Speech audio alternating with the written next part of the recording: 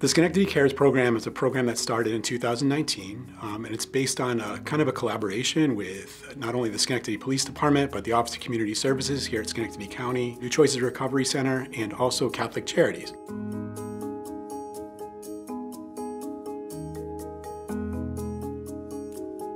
We started it based off of a program out of Massachusetts. And basically what was happening out there was a small agency, Gloucester, Mass., opened their doors and said, if you're struggling with substance use disorder, you don't know where to go, you can walk into the police department with complete amnesty, and you can get connected to services that work for you there. So in 2019, we adopted the program here in the city of Schenectady.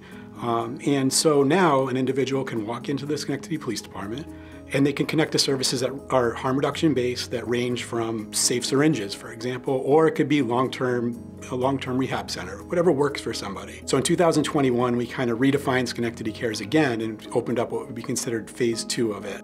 We learned through partnership with the fire department where non-fatal overdoses occurred in our community.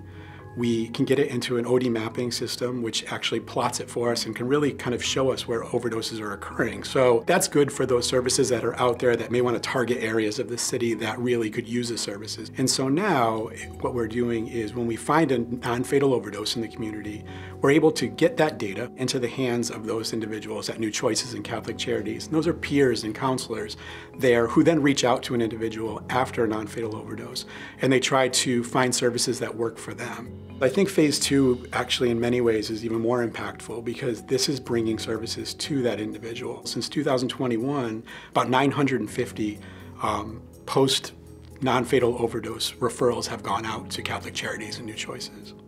An overdose follow-up is when we go and knock on the door of an address where an overdose occurred and saying, we understand that you had 911 here yesterday and there was an overdose.